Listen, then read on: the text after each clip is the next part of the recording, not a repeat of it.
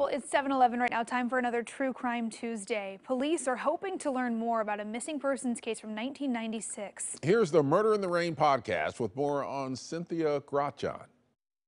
Welcome back to another True Crime Tuesday. Today we're hoping to get new information on a missing person case from 1996. Cynthia Marie Grotjohn is a 35-year-old mother who volunteered her time helping the emergency response team and had aspirations to become a 911 dispatcher. The last time anyone saw Cynthia was on December 3rd, 1996. That night, her car got stuck in the mud near a driveway of a house on Northwest Fern Flat Road near Cornelius, Oregon. According to her family, she had been out driving in search of mistletoe to use to create Christmas wreaths for an upcoming holiday bazaar. After getting stuck, the owner of the home she was stranded near came out to assist her. The owner told Cynthia to wait outside so he could get a tractor and pull her car out of the mud.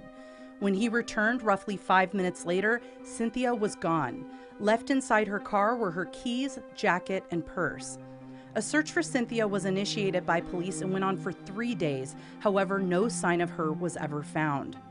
At the time of her disappearance, Cynthia had just broken up with her boyfriend, was struggling financially, and had been showing signs of depression.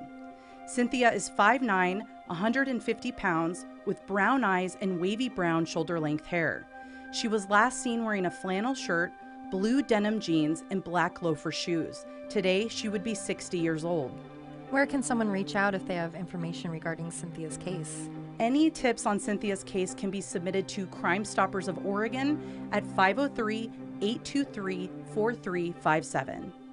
Thank you so much for watching, and we will be back next week with a new True Crime Tuesday right here on AM Extra.